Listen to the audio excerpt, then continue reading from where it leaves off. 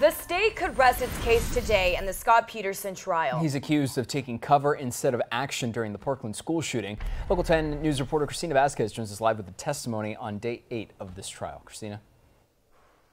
The state announcing to the court just a short time ago that it has rested its case. The last state witness this jury heard from, the defense leveraged during cross-examination to hit some key points to the defense that this defense attorney wants the jurors in this case to consider.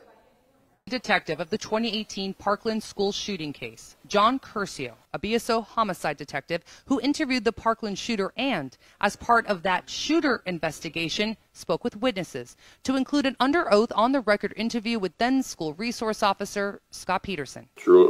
Andrew Medina said that he heard firecrackers in the 1200 building.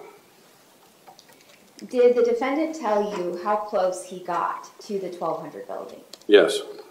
And what were his words?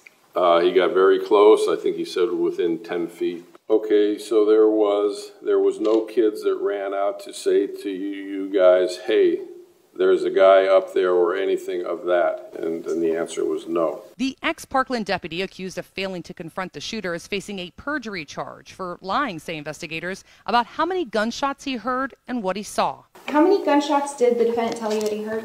2 or 3. How many rounds in total were fired inside the 1200 building? I believe it was over 130. Of those, 61 rounds on the 3rd floor.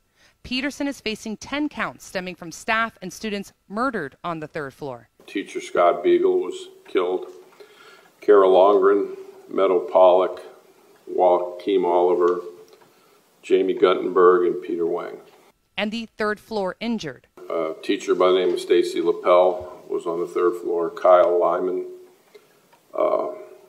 Marion Kabachenko, and Anthony Borges. That's Nicholas Cruz, isn't it? Yes, it is. Is that the person responsible for killing all those people? Yes, he is. The Parkland shooter, armed with an AR-15 style rifle, killed 17 that day, wounded another 17 in just over 6 minutes.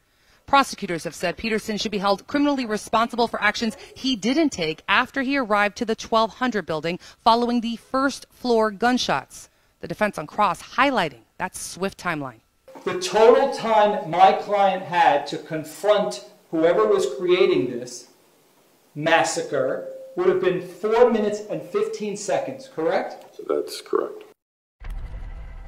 And once again, the state resting its case just a short time ago. The court is on recess until later this afternoon, and that is when we do anticipate that the defense will start its case. But remember, there's been an interesting twist throughout this entire trial due to some scheduling considerations. You might recall that the judge on several occasions hit pause on the state's case so that the defense could actually stage some of its initial witnesses. So the jury has already heard from some defense witnesses, and the defense attorney in this case, through that opportunity, through the scheduling issue, being able to telegraph some of the evidence that they want the jury to consider. You can already hear from the defense witnesses that this jury has heard from on our website. That's local10.com. Reporting live for you, I'm Christina Vasquez, Local 10 News.